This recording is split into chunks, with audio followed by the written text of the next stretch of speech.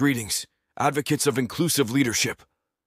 Today, let's celebrate the symphony of leadership that embraces diversity, fosters belonging, and creates environments where every individual feels valued, respected, and empowered to contribute their unique perspectives and talents.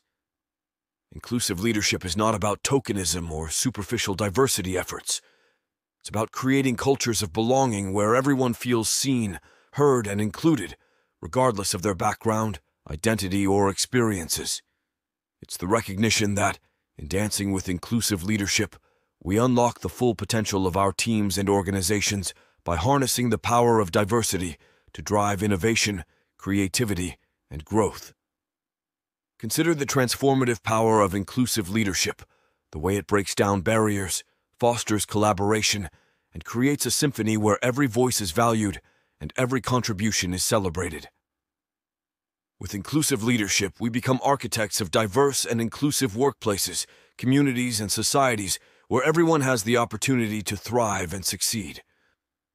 So, my fellow advocates, let's embrace the symphony of inclusive leadership. Let's challenge biases, create spaces for authentic dialogue, and champion diversity and inclusion in all aspects of our leadership roles.